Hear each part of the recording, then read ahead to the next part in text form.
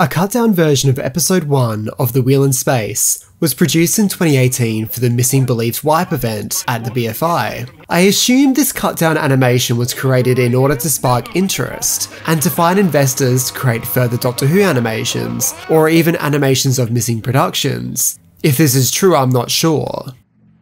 The opening scene removes all references to Victoria's departure, which I found upsetting, because let's picture the worst. They never animate the story, and we never get a departure for Victoria if they release this on Blu-ray season sets, but this is a pessimistic way of looking at it. It's missing some cute character moments such as Jamie wanting roast beef, and the Doctor giving him essentially what is a tablet that tastes like roast beef. It's the second time Doctor Who has made the food machine gag.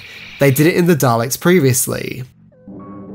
Let's hope that in a year or two, we'll be back here again and discussing the full-length animation of The Wheel in Space in 8K, 3D, resurrected Patrick Troughton vision or whatever. Either way, I'll watch it. The BBC own me.